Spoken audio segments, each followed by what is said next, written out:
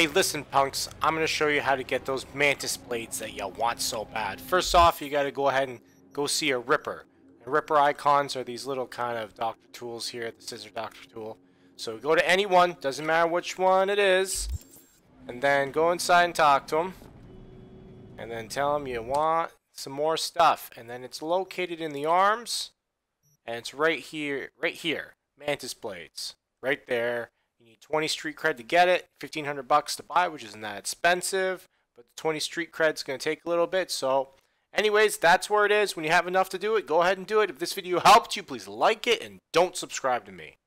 I hope you guys like this no-nonsense style of tutorials. I don't want to waste your time with stupid intros or 10-minute long videos. I want to give you the facts and we can move on and you can keep playing the game. But fortunately though, YouTube doesn't like to support channels like mine that have content that's under 10 minutes. So if you want to consider supporting my channel by checking out my sponsor, it's completely free sponsor. It's a productivity app called ClickUp. Frankly, if you have more than 4 things to do every day, you need an app for productivity and for organizing your thoughts and organizing what you have to do.